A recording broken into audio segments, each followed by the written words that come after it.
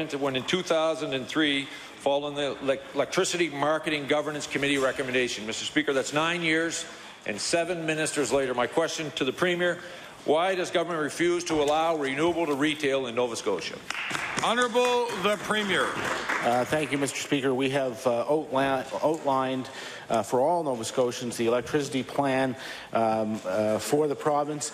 It sets out the potential for some $1.5 billion of investment in our province through renewable projects. There are many different streams for that. It provides the best opportunity for the development of renewables into the grid. Honourable Leader of the Official Opposition on his first supplementary. Mr. Speaker, it allows the monopoly with only access into this province and does not allow Nova Scotians, Mr. Speaker, to have a choice when it comes to purchasing their power.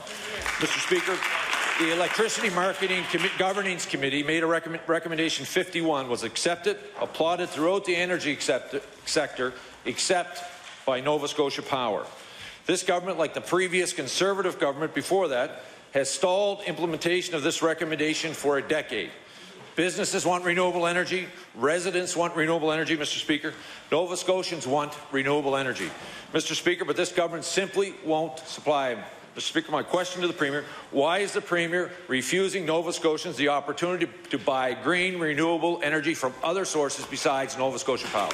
Honourable the Premier.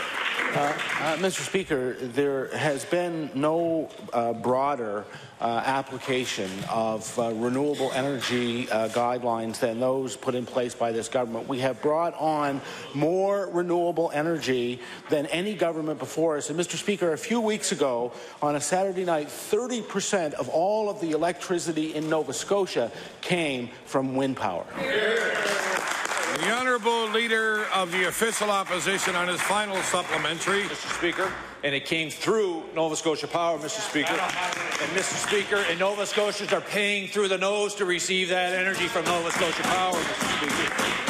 Mr. Speaker, the Premier doesn't get it. It's quite simple. All we're asking to is to allow to open up the market, to allow renewable energy producers to sell directly to customers. Mr. Speaker, it's called breaking the monopoly and giving consumers choice. So my final question to the Premier: will the Premier move the Liberal bill, which has been tabled 6 times in this House, which will allow renewable to retail in Nova Scotia? Honourable the Premier. Mr. Speaker, we have seen attempts at deregulation take place across this province, Mr. Speaker. This is what the Liberal Party wants to see. They want to see what happened in Ontario, where bills went up by 30%, Mr. Speaker. They want to see what happened now in Alberta, Mr. Speaker. So, for the information of the Leader of the Opposition, I want to read to him what his colleagues said in Hansard back in November of 2002. This is now Premier Dalton McGuinty said, "Now that there is a broad consensus right across the country that this has been one of the most glaring examples of gross mismanagement and incompetence, why not admit it? Deregulation is dead, the market is dead, and your experiment is an abject failure, Mr. Speaker." That is what the Liberal Party wants for Nova Scotians. The Honourable Leader of the Progressive Conservative Party. Mr. Speaker, last Friday, Capital Health Local 42 ratified their agreement with the government, so there is now an agreement. The Premier has either calculated the full cost of that agreement to the government, or he has not. And if he has not, then we have a bigger problem than him refusing to share the cost of that agreement with all Nova Scotians. And so I'll ask the Premier today, now that there is an agreement in place, now that the vote is done, now that the agreement has been ratified by the local, will he now commit to sharing with Nova Scotians the full cost of that agreement, including all benefits, pensions, and other concessions that may have been made to reach this point? Honourable the Premier. Well, Mr. Speaker, as the Leader of the Conservative Party would know, it's still in the hands of an arbitrator, and that decision will actually affect the cost of the province. But I can tell him in general terms, I didn't do that last week because, of course, the matter was still up for ratification. And if there was no ratification, then everything would have been out the window, and we would be essentially starting again. but the cost in that local will range anywhere between $3.3 million and $4.9 million, depending on, of course, the decision that the arbitrator makes on the positioning of those percentages. Honourable, the Leader of the Official Opposition on his first supplementary. Well, Mr. Speaker, we're making some progress, and I want to thank the Premier for sharing those numbers finally with all Nova Scotians. Of course, he's speaking only about that one particular local, but as he would know from his own experience, that will be multiplied across many other bargaining units, because that is the lead bargaining unit that sets the pattern for these kind of arrangements. But in the case of this particular local in Capital Health, Mr. Speaker, the negotiation was led by David Collins. It was assisted by Provincial Conciliator John Greer. The negotiations continued right up until the end, Mr. Speaker, and over 500 surgeries were cancelled and many other procedures were either scrapped or postponed. All eyes were on the negotiating team right up until the last minute as the pressure was on to reach an agreement to avoid a strike. But we don't know, Mr. Speaker, is what involvement the Premier or his office may have had in other discussions with Local 42 that got us to this point. So I'd like to ask the Premier to share with this House and all Nova Scotians what discussions may have gone on outside of the official negotiations between his office and Local 42.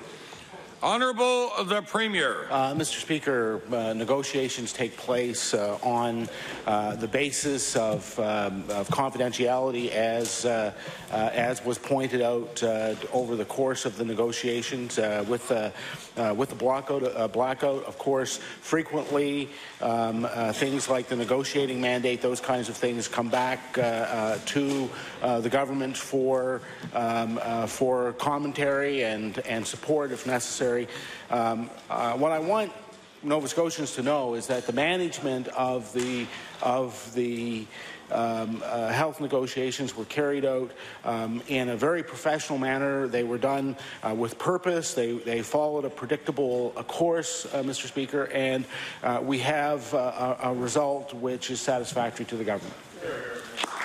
The Honourable Leader of the Progressive Conservative Party on his final supplementary. Well, Mr. Speaker, all Nova Scotians know what happened at the official negotiating table. They followed it very closely. They followed the actions of Mr. Collins and the conciliator in this example. What they don't know is what other discussions behind the scenes might have been going on between the Premier's office and Local 42.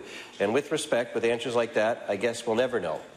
Mr. Speaker, Capital Health is budgeted for a 1% increase. As the pattern had previously been set under direction of the government, but we now know the settlement is going to be many multiples of that. The CEO of Capital Health has said that they expect the government to fund any increase beyond the 1%, as we know there now will be. So my question to the Premier, my final question, will the government be providing the extra funding as a result of the extra concessions to Local 42 to Capital Health? And if not, what programs does he expect them to cut to pay for the difference?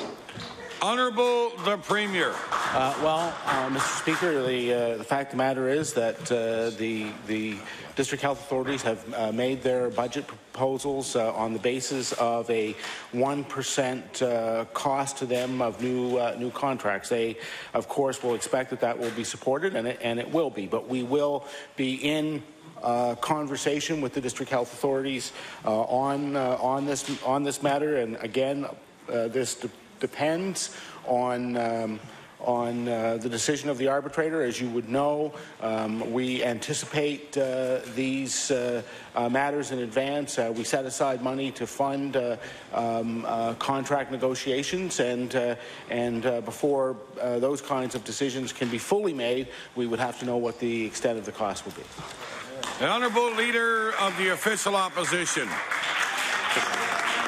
Mr. Speaker, power rates have soared. People are struggling, businesses are closing. Mr. Speaker, the NDP continue to pass the buck to the Utility and Review Board. Government's lack of action is forcing Nova Scotians to decide between keeping the heat on, Mr. Speaker, or feeding their families.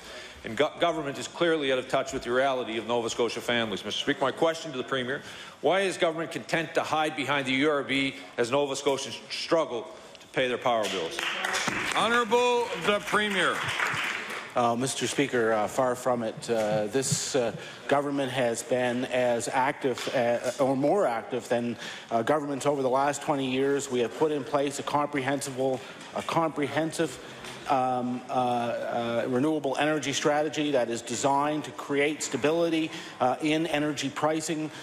We have taken the HST off of home energy, something that was voted against by the Liberal Party. If they had their way, home energy costs would be even higher. The Honourable Leader of the Official Opposition on his first supplementary. Speaker, he's been active, all right. Power bills have gone up more than by 20% under his leadership, Mr. Speaker. Mr. Speaker, not to mention the NDP electricity tax, Mr. Speaker. Mr. Speaker, the government is not fond of discussing their NDP electricity tax. A tax, quite frankly, Mr. Speaker, they opposed before coming into office, Mr. Speaker. Government's demand-side management fee is costing Nova Scotians $40 million, Mr. Speaker. That's $40 million directly attached to the NDP electricity tax that's coming out of the pockets of Nova Scotians, Mr. Speaker. This government is clearly directly responsible for those increases in the power bills. My question to the Premier, why does he continue to sit idly by as Nova Scotians struggle to pay their power bills by adding this tax? Honourable the Premier. Mr. Speaker, first of all, there is no NDP electricity tax. It was the NDP that took the tax off of electricity. He's got to get that right. Now, Mr. Speaker, what he is talking about, though, is the demand-side management charge. And as a result of the demand-side management charge, there has been an investment in Nova Scotia that has saved tens of millions of dollars for consumers. It has resulted in a $40 million investment in the economy that allowed companies to create jobs in the province. This has been very successful, and I cannot believe the Liberal Party that used to be, one time long ago, used to be the champions of conservation, now don't want it to happen. The Leader of the Official Opposition on his final supplementary. Mr. Speaker, I can understand why the Premier doesn't want to talk about the NDP electricity tax, Mr. Speaker. Mr. Speaker, because it is a direct charge on every power bill in the province of Nova Scotia that is directly responsible by the Premier of Nova Scotia, Mr. Speaker. Mr. Speaker, as a matter of fact, Mr. Speaker, in 2009, to a letter to the Utility Review Board, the NDP wrote, Mr. Speaker, and I quote, "It places the burden of the DSM-related improvements too heavily on residential users and other rate classes," end of quote.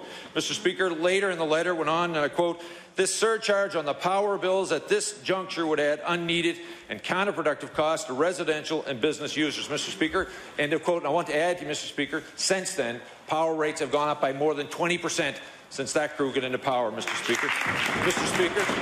Speaker, this is a tax on the poor and middle class in this province. So my question to the Premier, why does the Premier believe that Nova Scotians should pay the NDP electricity tax instead of Nova Scotia Power shareholders? Honourable the Premier. Mr. Speaker, I just keep reminding the Leader of the Opposition that it's the NDP that took the tax off of electricity. It was something that they opposed, Mr. Speaker. If they had their choice, Nova Scotians would be paying even more for electricity than they are. The reason why electricity costs have gone up is because we have a utility that over the years has been shackled to the price of fossil fuels, Mr. Speaker. And as a result of that, as a result of bad decisions made by former governments, both Liberals and Tories, we are stuck with the utility that we have. But they are changing, Mr. Speaker. They are changing with a better portfolio mix, with more renewables, so that we can have stable power rates into the future. The Honourable Member for Dartmouth East. Thank you. Thank you, Mr. Speaker. And my question is for the Minister of Energy, and of course we've just heard the Premier, as usual, the government line, let's stand behind the URB and allow power rates to cripple this province and cripple Nova Scotians. Power rates are up almost 50% in the last 10 years and over 20% since these guys took power. Mr. Speaker, yet this government still stands idly by while the power monopoly gouges Nova Scotians, despite the fact that in opposition they opposed it. In October 2006, the Premier spoke out against Nova Scotia Power and the URB taking these controls, saying, quote, "The URB has to ensure Nova Scotians are being given accurate information and they aren't being asked to pay for the mistakes that are made by Nova Scotia Power." He's fine for them paying for us paying for the mistakes of Nova Scotia Power today. So, Mr. Speaker, will the Energy Minister please Would the Minister of Energy please tell us why his government is not taking action to prevent power rate increases when the NDP demanded such action repeatedly in opposition? The Honourable Minister of Energy. Well, thank you, Mr. Speaker. And certainly we're all concerned about the rising costs of doing business, about the rising cost of electricity for consumers. And, you know, this government has taken action, considerable action, to reduce the price or to work to keep it down as reasonable as possible. We've got the Keep the Heat program. We've reduced the provincial portion of the HST off of electricity. We have the ComFit program. We have the REA plan for renewables.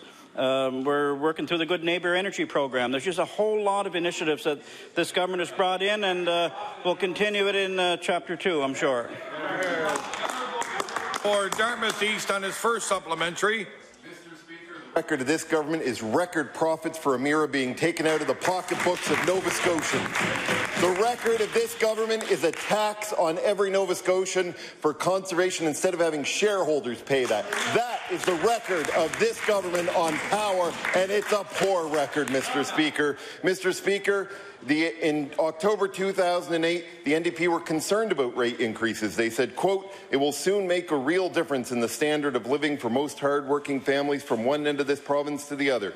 They then added, quote, "The board," this being the Utility and Review Board, "should ensure that every cent of higher profit should be used to help moderate rate increases," end quote. And I'll table that. Mr. Speaker, my question for the Minister of Energy. The NDP demanded that Nova Scotia Power's profits be used to lower power bills in 2008. What's changed? The Honourable Minister of Energy. Thank you, Mr. Speaker. And as I mentioned in my first answer, we have taken a number of initiatives, including taking the HST off electricity, which this member's party supported at the time. We've worked hard to get off of fossil fuels.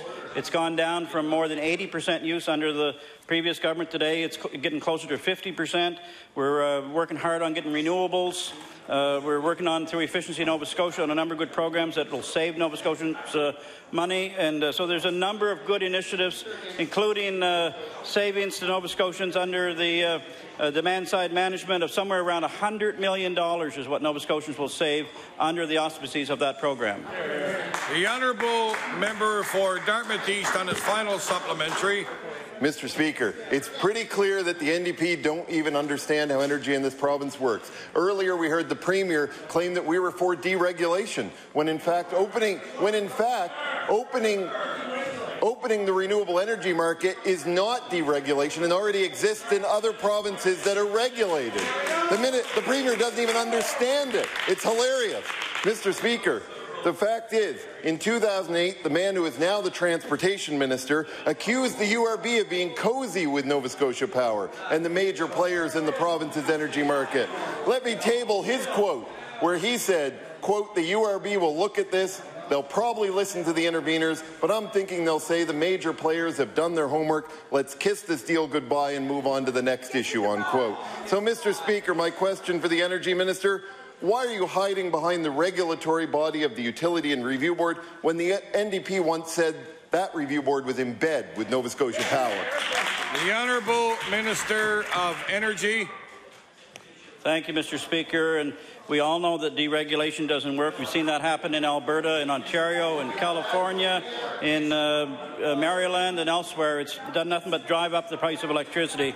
But I mentioned earlier the great programs that are being implemented under Efficiency Nova Scotia, and even one of your colleagues agrees with that. I want to read this quote, Mr. Speaker, from the Honourable Member from Preston. Order, please. I'm having a hard time hearing the Minister. Thank you.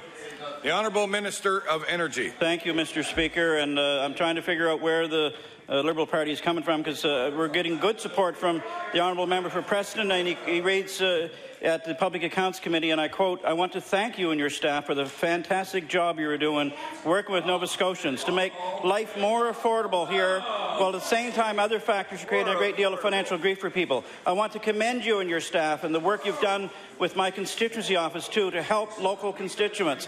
So where's the Liberal Party coming from?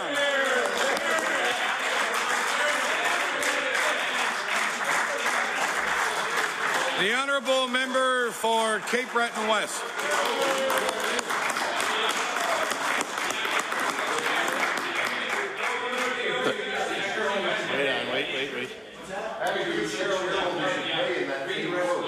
Order, please. Order.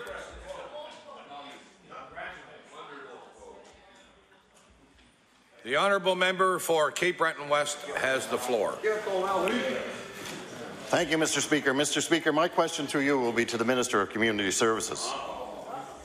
On April the 26th, the Minister of Community Services told reporters that the review of Talbot House was no different than that of the Braemore home.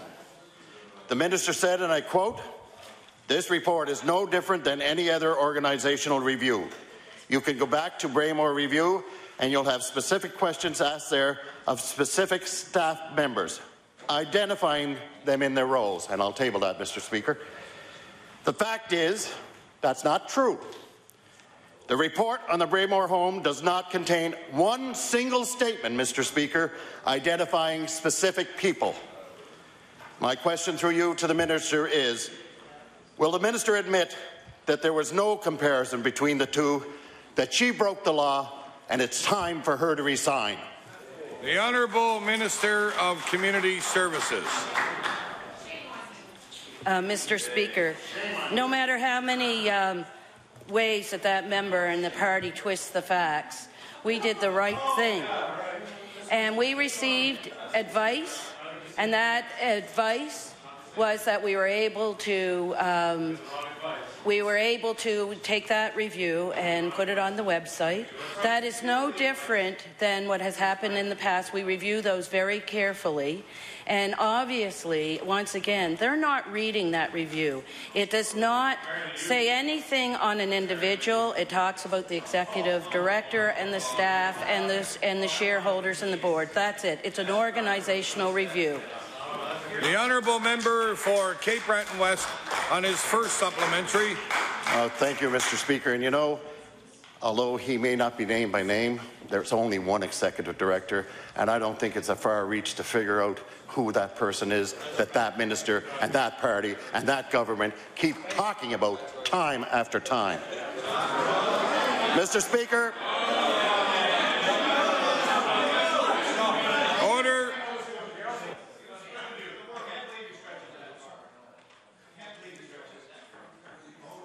Order, please.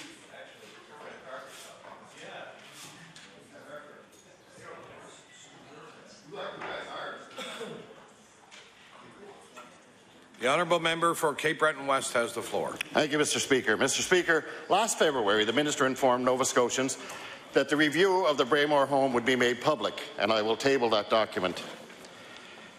As a result, terms of reference were laid out on April the 1st, 2011, between the Department and Deloitte.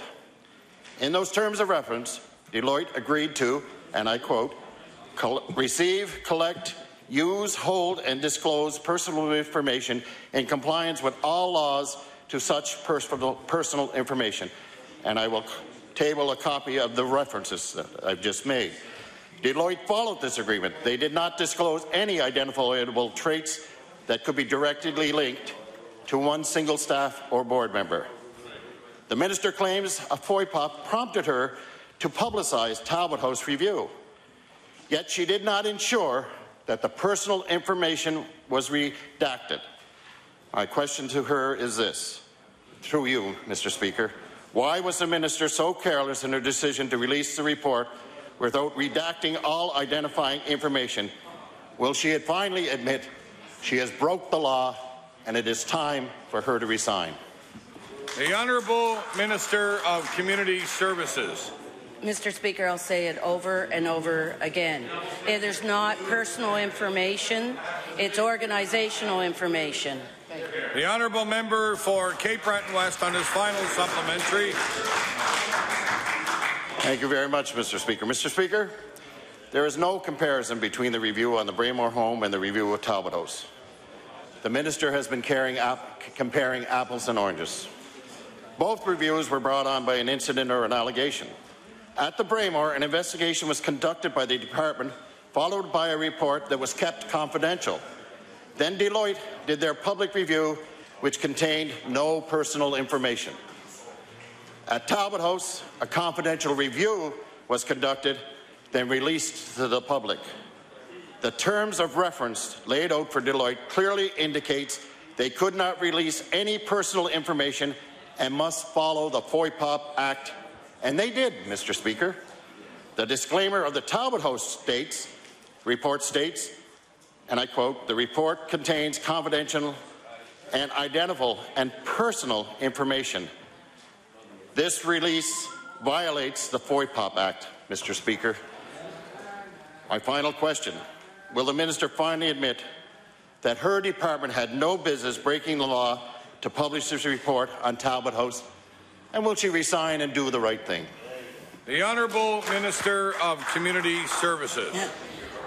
Mr. Speaker, I would like to remind the member opposite that when his party was in government, that the member from Argyll, as Minister of Community Services, released a review on Shedda Camp. That particular review was an internal review. That particular review references the Executive Director, and I will table this, and it was done in January 2009 when he was Minister of Community Services. The Honourable Member for Glace Bay. Thank you, Mr. Speaker. The NDP government has announced that they are moving 93 jobs across the province, 34 from agriculture, 22 from fisheries, 12 from aquaculture, along with 25 from justice.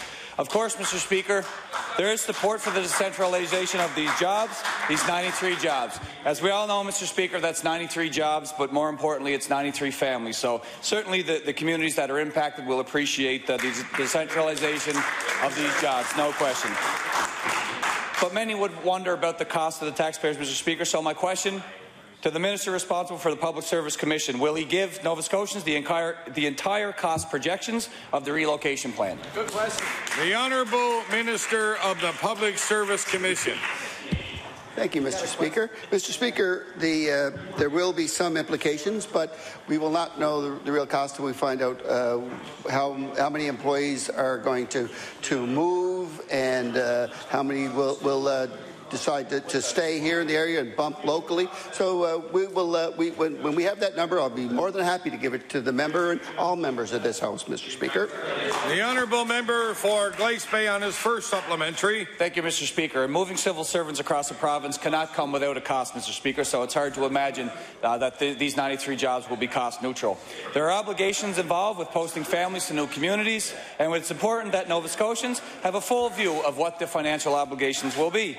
In addition to the cost of posting families, consolidating maintenance enforcement officers in a single location could result in increased travel obligations, as these officers are often required to appear in courts across the province. My question to the Minister of Justice, will the Minister table in the House all financial information and projections regarding the transfer of personnel from his department to the community of New Waterford?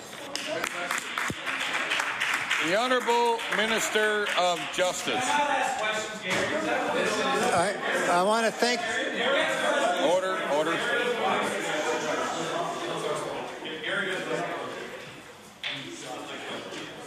The Honourable Minister of Justice.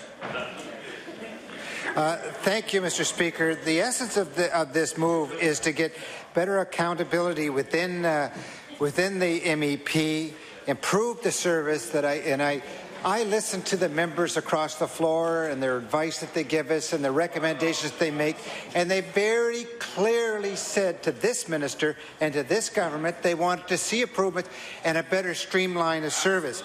And that's exactly what advice I took and moved forward. On the issue of the overall costing, when we determine as to who is actually going to move and from what distances and what impacts, we'll be able to make those costings. And just for the record, I'm not totally clear as to which members would appear in court for what reasons, but the member may have some information that I don't possess. The Honourable Member for Glace Bay. Thank you, Mr. Speaker. Included in the various costs around posting is an important question regarding the willingness of those personnel to actually accept the move and the provisions around that issue. For the government to indicate that these moves will be cost neutral is not entirely forthcoming. These additional costs could include staffing requirements if personnel decline to relocate instead of accepting positions elsewhere in government. So my question to the Minister responsible for the Public Service Commission, will the Minister explain what happens when a civil servant says they do not want to move? Will this restructuring exercise result in new personnel being hired to cover the moves? Honourable the Minister of the Public Service Commission. Thank you, Mr. Speaker. This is a cost-neutral move, Mr. Speaker. That there will be, Mr. Speaker, there will be cost in the front end when people are moving and so on. But I'll tell you what's not cost-neutral, Mr. Speaker. When the Liberals closed the pits in Cape Breton and sent them out to Alberta and Points West, Mr. Speaker, that wasn't cost-neutral. That darn near killed our island. Thank you.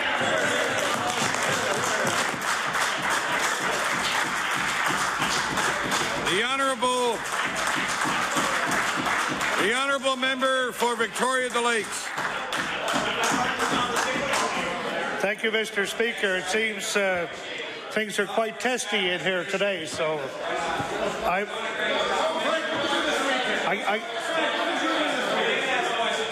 Order.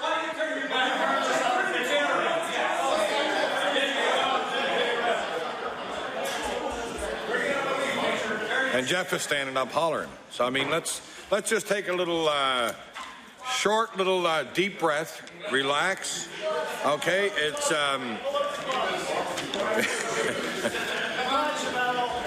well, it's becoming a bit heated in here, so I'd ask the members to take a deep breath so we continue a good debate in the chamber in a nice parliamentary way. All right? So can I now recognize the honourable member for Victoria the Lakes in a nice parliamentary way? Thank you, Mr. Speaker. You most certainly can. Mr. Speaker, last week we asked the Minister of Community Services to clarify her position on funding for private daycares.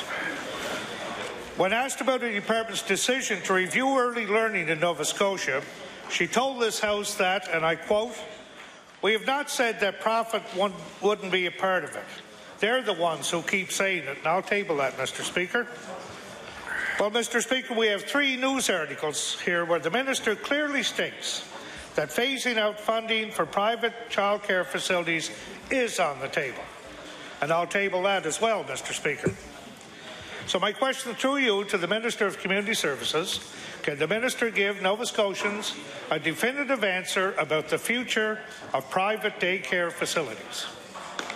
The Honourable Minister of Community Services. Mr. Speaker, I'll be clear. We never said that. All along we have said we are working together with both the profit and the non-profit. It's another fabricated stories by the Tories. The Honourable Member for Victoria the Lakes on his first supplementary. Thank you, Mr. Speaker. Mr. Speaker, today is Worthy Wage Day at many daycares across the province. Child care facilities, both private and non-profit, have access to wage enhancement grants for their staff. If the Minister cannot clarify for certain whether funding will be available for the private sector, then the future of wage equality for those working in private daycare facilities is threatened. So my question through you to the Minister, does the Minister understand that phasing out the funding for private daycare centres would make them ineligible to receive enhancement grants? Is it her intention to make the owners and staff at 228 daycare centres uneasy? The Honourable Minister of Community Services. Mr. Speaker, I don't know how I can be any more clear than what I've been saying is that we are working with both of those sectors, and I have said in this House before that both of them are very valuable to us and that we need to have them as part of our future as we go forward and plan with respect to daycares and child development in this province. The Honourable Member for Victoria the Lakes on his final supplementary. Thank you, Mr. Speaker. Mr. Speaker, the Minister has gone back and forth on her responses at least 7 times. She has indicated that the government will be consulting both the private and the non-profit sector as they try to formulate a plan for early learning in the province. We've seen this government's approach to the consultation process, Mr. Speaker. First contract arbitration was put in motion long before the LMRC was created. Needless to say, small business owners in the province have little reason to put their faith in this government. So, Mr. Speaker, my final question through you to the Minister. Will the Minister make the framework for their consultation process public before proceeding with any plans? Will she stop scaring daycares and parents with erratic flip-flopping? The Honourable Minister of Community Services. Mr. Speaker, they're the ones who are scaring the daycares. We've been on the same page all along. I've met with both organizations. We're talking about consultation. I know that that party over there does not even know the definition of consultation, and we are not going back and forth. We're opening up the doors to all people of Nova Scotia in the future to talk to us about early childhood development and where the province and the people of Nova Scotia would like to see that go. Thank you. The Honourable Member for Dartmouth East. Thank you, Mr. Speaker. Mr. Speaker, my question is for the Minister of Energy. Does the Minister of Energy believe that ratepayers in Nova Scotia should be responsible for paying the bonuses of Nova Scotia Power executives? The Honourable Minister of Energy. Thank you, Mr. Speaker, and certainly we're all concerned about the cost of electricity and the demands on consumers and small businesses and industrials. There are many factors that go into determining that cost, and you know, the rate of return and the cost to executives is only a small part of what's considered by the UARB in determining what's fair and what's right and the best possible price for Nova Scotians. The Honourable Member for Dartmouth East on his first supplementary. Thank you, Mr. Speaker. Since there wasn't a no, I'll take that as a yes, that he does think ratepayers should pay for it. You know, Mr. Speaker, the backroom and Mr. Speaker, the minister well knows, and if he doesn't know this, he should come to public accounts tomorrow, where the URB will be happy to clarify this for him. That the URB determines what's in rates based on what's in provincial legislation, which means, of course, that this minister has the ability to ensure that bonuses are never covered by ratepayers of Nova Scotia. So, Mr. Speaker, given that the minister has the legislative power to determine what the review board can even consider when it comes to rates, will the minister introduce legislation to ensure that ratepayers never cover executive bonuses in the future? The Honourable Minister of Energy. Thank you, Mr. Speaker. Again, through the process in the Department of Energy and this government, we worked hard to bring down prices or hold them stable. We've taken the provincial portion of the HST off of electricity. We've had the Keep the Heat program. We're working on conservation programs through Efficiency Nova Scotia. We have built a strong portfolio of renewables in this province around wind and biomass and hydroelectricity. And we've introduced natural gas. Unlike previous governments that relied only on one thing, coal. That was all they looked at. We've got a great diversity in this government. The Honourable Member for Dartmouth East on his final supplementary. Thank you, Mr. Speaker, and I'll take that also as a no. You know, Mr. Speaker, this isn't complicated. The minister said that they've been working hard to reduce rates. They've gone up more than 20% since they took office. I would hate to see the rates in this province if they weren't working hard then. You know, I mean, Mr. Speaker, it's absolutely ridiculous. There are all kinds of steps legislatively that this government could have taken to ensure that rates had not gone up by 20%. All kinds of steps. They could have ensured that the conservation programs and Efficiency Nova Scotia was paid by shareholders, just like they promised during the election, instead of downloading it to ratepayers. You know, Mr. Speaker, since I've asked the minister twice, I'll give him a third chance to answer this very simple question.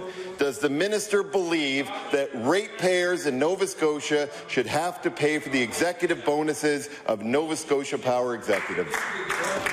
The Honourable Minister of Energy. Thank you, Mr. Speaker, and certainly standing still like previous governments have done is not an option for this government, and we've taken in many good programs to help Nova Scotians to stabilize energy prices. We're working with our partners in Newfoundland and Labrador to bring stable electricity prices from the Muskrat Falls project. We'll continue to work with Efficiency Nova Scotia, continue to keep the HST portion off of electricity, and again work for the best possible prices for Nova Scotians. The Honourable Member for Cape Breton West. Thank you, Mr. Speaker. Mr. Speaker, my question to you is for the Minister of Communications, Nova Scotia. Now, we all know that this government has a love affair with advertising. For months, Nova Scotians have been treated to slick NDP television and radio ads at the taxpayers' expense. Nova Scotians aren't fooled by these ads, Mr. Speaker. They know that they are worse off now than they were when this government was elected. My question through you to the Minister is this. When will the Minister responsible for CNS stop trying to hoodwink Nova Scotians with their own money and put an end to the NDP propaganda plan? The Honourable Minister of the Public Service Commission. Thank you, Mr. Speaker. Mr. Speaker. Communications, Nova Scotia. Thank you. Well, Mr. Speaker, we're not trying to hoodwink anybody. I think that the fact is that when you try to tell, and the opposition parties have said to us, they want us to tell Nova Scotians what programs are out there and so on. So I guess if they're against telling people to get immunized and so on, then we're hoodwinking, Mr. Speaker. But I think not. The Honourable Member for Cape Breton West on his first supplementary. Well, thank you, Mr. Speaker. I find myself in an odd place here. I'm kind of lost for words after hearing the likes of that. But, Mr. Speaker, you know, almost all of these political ads almost all of these ads are political in nature and could just as easily come from the New Democratic Party rather than the government of Nova Scotia. Nova Scotians pay taxes to pay for services. Pardon me? There you go. It appears that the ministers that aren't asking questions have all kinds of answers, but the ones that do don't know how to give an answer. Mr. Speaker, Nova Scotians pay taxes to pay for services they need, not to pay for the NDP political advertising. So my question is this to the Minister. Will the Minister produce the protocol his department uses to determine the line between political advertising and public service announcements? The Honourable Minister of Communications, Nova Scotia. Thank you, Mr. Speaker. Well, Mr. Speaker, we don't have that protocol. Because we don't do political advertising, Mr. Speaker. We do advertising to inform the people of Nova Scotia of services that are provided by this great government, Mr. Speaker. That's what we do. We provide information to Nova Scotians so they'll know where to get services, Mr. Speaker. But the quote from a famous movie is, Mr. Speaker, they can't handle the truth. The Honourable Member for Cape Breton West on his final Mr. Speaker, I can't really agree with that statement because we've never heard the truth come from that government, so we wouldn't know what it was. We won't raise taxes. Mr. Speaker, advertising on television, radio and internet, it's clear there is no limit to what this NDP government will do and what their propaganda machine will do to get their message out. On the taxpayer's dime, I might add, Mr. Speaker, on the taxpayer's dime. Mr. Speaker, the question is, will the Minister commit today? Sorry? Will the Minister commit today to ensuring that the government will not use wireless technology to assault Nova Scotians with more blatantly political advertising? The Honourable Minister of Communications, Nova Scotia. Okay. Okay, Mr. Speaker, let's start with a quote, and then I'll delve in. A quote from the member from Argyle. I don't think government as a whole does a good job of promotion, he said. Not enough Nova Scotians know what kind of programs are out there. I don't think we spend enough time explaining or advertising or getting those programs out there. I'll table that, Mr. Speaker. But Mr. Speaker, you want to talk about informing Nova Scotians. Mr. Speaker, they go on about the amount of money we spend. Mr. Speaker, it's 27% less than when those culprits or those bad guys, those very, very bad people, and I take back the word culprit, Mr. Speaker. I take that back. Mr. Speaker, those bad guys over there, that's what they spend, 27% more.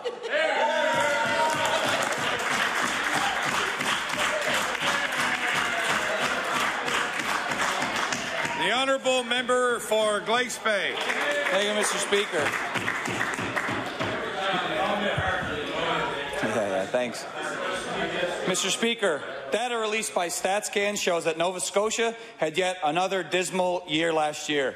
The province's GDP grew by 0.3% last year, Mr. Speaker, under this great government. We can't wait to hear how the Liberals and the Tories are responsible for last year's failures in economic development. I'm looking forward to it, Mr. Speaker. Not only were we the second worst performing province, we were far behind the national economy, which posted a 2.6% growth, Mr. Speaker. Month after month, businesses in the province indicate that the ever-rising cost of power is one of their largest concerns, and our poor economic performance show that result. My question: what measures has the Minister of Economic and Rural Development and Tourism taken to protect businesses from the increasing costs of electricity in the province of Nova Scotia? The Honourable Minister of Economic and Rural Development and Tourism. Thank you, Mr. Speaker. Mr. Speaker, I would refer that question to the Minister of Energy. The Honourable Minister of Energy. Thank you, Mr. Speaker, and certainly we as a department have worked with Efficiency Nova Scotia and a number of good programs there that help small businesses and large businesses, and we're constantly working with businesses of various sizes in the province to find the best possible energy rates for our businesses in Nova Scotia. The Honourable Member for Glace Bay on his first supplementary. Thank you, Mr. Speaker. Businesses are having to deal with rising power costs far too frequently. It's another cost pressure that is making our economy uncompetitive, and the proof is no further than our dismal economic growth last year. Manufacturing output dropped by 5.6 million. Construction declined by 6.5%. Small and medium-sized businesses are being squeezed by an overall uncompetitive environment. However, business after business points to power as their very top concern, Mr. Speaker. So my question to the Minister of Economic and Rural Development and Tourism, or whatever minister wants to read the bullets, why has the minister ignored the detrimental effects that rising power rates have had on our businesses and on the economy of Nova Scotia? The Honourable Minister of Economic and Rural Development and Tourism. Thank you, Mr. Speaker. Mr. Speaker, again, I would refer that question to the Minister of Energy, Mr. Speaker. The Honourable Minister of Energy. Thank you, Mr. Speaker. We certainly know the pressures that are faced by small businesses and in this province, and the rising cost of volatile fuel prices is certainly one of them. And, coal prices have been up 75% in the last 6 years. This government has taken action to get away from that, to do something different than previous governments, with a whole portfolio of renewables and conservation and natural gas and other initiatives. And it's just years of inaction by previous governments that we're in the situation that we're in right now. The Honourable Member for Glace Bay on his final supplementary. Mr. Speaker, 0.3% growth in GDP is the result of a lack of understanding by the minister on what businesses face in this province. While the national economy expanded by 2.6%, our province was virtually flat at 0.3% GDP growth, Mr. Speaker. The minister must now realize the importance of setting targets and outcomes, because the only measurable outcome of his performance is flat growth and the second worst economy in our country. So my question to the Minister of Economic and Rural Development and Tourism: when will the Minister have a real strategy for economic growth, one with real targets, measurable outcomes, and a plan to address rising power rates in Nova Scotia? The Honourable Minister of Economic and Rural Development and Tourism. Thank you. Thank you, Mr. Speaker. Mr. Speaker, I'm more than pleased to rise to my place and address that question. It's unfortunate, Mr. Speaker, and I've made a couple invites to the member opposite to come to my office. He could sit down with staff, because what we wanted to do, and what we're still willing to do, if he's willing to take us up, we want him to know what the Jobs Here strategy is all about. He doesn't fully understand the context of the Jobs Here strategy, Mr. Speaker. Mr. Speaker, we inherited 20 years of non-productivity in the province of Nova Scotia, Mr. Speaker. Mr. Speaker, we are on the right course. We are going to stay the course. We have turned this province around, Mr. Speaker, and he's more than welcome to come over so that he can get a full understanding and an appreciation of the Jobs Here. We want to take him out of the dark and into the light, Mr. Speaker. The honourable member for Dartmouth East. Thank you, Mr. Speaker. My question is for the Minister of Energy. You know, Mr. Speaker, the Premier and the Minister and his government generally have been very good at following the bullet points on the Lower Churchill project as a beacon of hope for energy costs in this province. In fact, some of the ministers have even said it would lower power rates, and as good a project as it is, we know that that's certainly not going to happen. Now, we know that the Lower Churchill project has benefits. We know that the member for Annapolis was one of the people leading the charge before it seemed the Premier had even heard of Lower Churchill. However, what's strange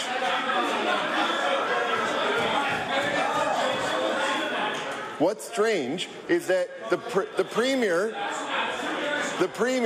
and the Minister of Energy have been unable to answer basic questions about the project. Now, Nalcor has recently been quoted as saying that they will get a guaranteed rate of return of 8.4% from their ratepayers on the project. Mr. Speaker, an 8.4% rate of return is something many people would love to have on their investments. So, Mr. Speaker, would the Minister of Energy please tell us whether he plans to allow Emera and Nova Scotia Power to have a similar guaranteed rate of return on their portion of the project paid on the backs of ratepayers? The Honourable Minister of Energy. Thank you, Mr. Speaker. And certainly, this government is always looking at a portfolio approach to find different ways to bring electricity to consumers in this province at reasonable rates. And as I mentioned in my previous answer, getting off of fossil fuels, getting off of coal, and certainly the Muskrat Falls project provides Nova Scotians with access to reliable power for 35 years that will help to stabilize prices here for that length of time. So it's a real vision of how to get off of fossil fuels and do something completely different that will help Nova Scotians in the long run. The honourable member for Dartmouth East on his first supplementary. Mr. Speaker, it strikes me the minister just proved my point that all they can use is talking points and can't answer basic questions about the project. That's the same. It's the same talking points they've been using for a year on this without answering very basic questions. That was about whether they would allow a rate of return. Mr. Speaker, during budget estimates, and I'll table the transcript from estimates on this, I asked the minister repeatedly whether his department had actually done any cost analysis on the project in terms of the rate impact on Nova Scotians, even an approximate one. The minister said no, and I tabled that. So, Mr. Speaker, my question is for the Premier.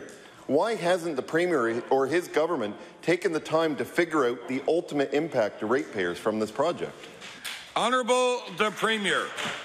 Mr. Speaker, as I would think the member opposite would know, the costs associated with the project go through a number of decision gates where information comes in, so that they have, the cost of everything from the construction to the cost of the line, all of those things, and of course it very much depends on the overall structure of the costs. So in order to be able to determine the overall cost for ratepayers, you have to be able to determine the overall cost structure to begin with. And since that hasn't happened yet, it's, of course, very difficult to be able to provide him with the information that he requires. However, I would indicate to him that, at the appropriate time, when that information is fully available, then of course we'd be more than happy to give him that information. But it does these projects, especially extraordinarily large projects, are going to have diverse economic benefits, not just for this province but for the entire region. Take time, and they move along a rather measured and predictable course. The honourable member for Dartmouth East. Well, Mr. Speaker, here's the problem with the minister or the Premier's statement. In his news release of November 18th, 2010, which of course I will table, the Premier repeatedly talks about how Lower Churchill project will deliver power at a rate that is initially higher than coal, but will then will balance out, and makes all kinds of statements about how the cost will be good for Nova Scotians, and yet he doesn't know that.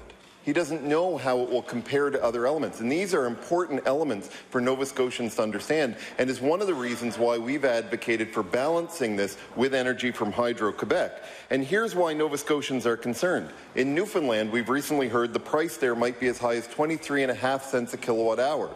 The only price that has been floated in Nova Scotia is over 17 cents. Maybe that's right, maybe that's wrong. But the fact is, Nova Scotians are relying on the Premier to provide information about this important project. So, Mr. Speaker, would the Premier please tell Nova Scotians why his government did not analyze the potential cost to ratepayers before making the statements that he made in his own press release? Honourable the Premier.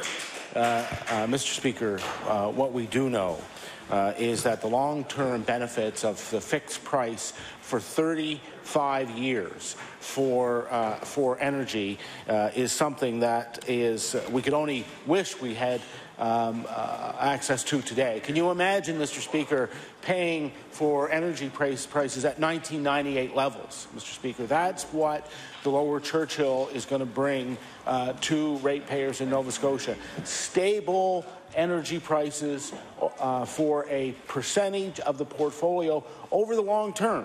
Now, Mr. Speaker, in addition to that, because of the upgrades for transmission, it will also open up the regional energy market, which will allow the energy utility here to buy electricity on the open market and to get it at the lowest possible price, and then underwrite the cost of the power to Nova Scotians, Mr. Speaker. And in fact, they can do it now, and they do.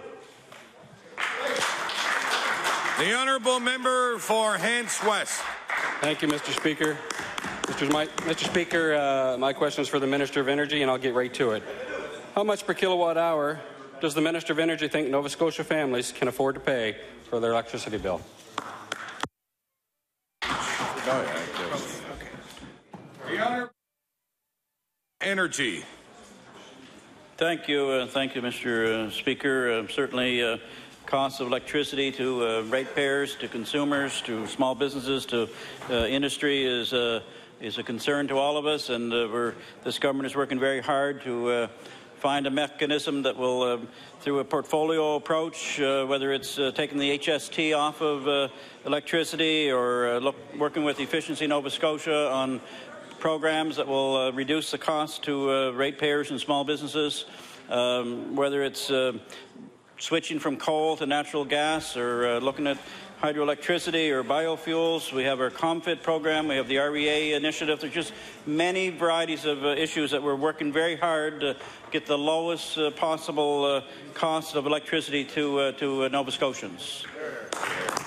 The honourable member for Hants West on his first supplementary. Thank you, Mr. Speaker. Mr. Speaker, Nova Scotia Power submitted their capital expenditure plan to the UARB, and it has come under some serious scrutiny for consumer advocates and interveners. Mr. Speaker, the Avon Group, representing industrial users of electricity, said when evaluating Nova Scotia Power's capital plan, there's nothing evident which demonstrates NSPI's recognition of the economic burden on its ratepayers. She went on to say the question of affordability is a critical one for Nova Scotians, and I'll table that as I referred to it, Mr. Speaker. My question through you to the Minister of Energy is how much longer is the Minister going to refuse to study the affordability of his bite-the-bullet electricity plan and Nova Scotia families' ability to pay for it? The Honourable Minister of Energy. Thank you, Mr. Speaker. Certainly affordability is what this government is all about, finding a suite of energy alternatives that will allow the lowest possible cost to a homeowner or to somebody that rents an apartment or a very small business in this province, maybe a large industrial company like a pulp mill or a sawmill. And we have a plan that we're working that plan. It's really through a whole portfolio of issues, whether it's taking the tax off, whether it's looking to get away from coal, getting on to natural gas or to renewables. This government has a plan. We're working it hard, and we're working in the best interest of Nova Scotians. And I think in the end we'll have a plan that's the most affordable for Nova Scotia consumers, for small business, and for large industrial complexes in Nova Scotia. We have a plan. We're going to stick to it. Order, order, please. The time allotted for oral questions put by members to ministers has expired. Before I finish today on this very rambunctious question period, I always remind the honourable members in this chamber about the use of Blackberries, laptops and other electronic devices are not permitted during question period.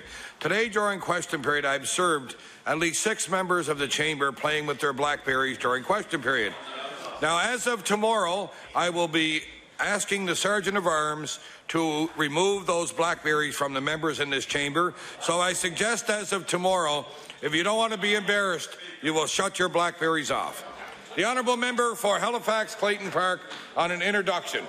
Thank you very much, Mr. Speaker. And last week I had the opportunity to speak at the political science class at Halifax West High School, and I'm delighted that they've joined us today, just at the tail end of question period, but still they're with us today in the West Gallery, and they are accompanied by their teacher, Christine Bullock. And I would ask that you rise and receive the warm welcome of the House. Thank you.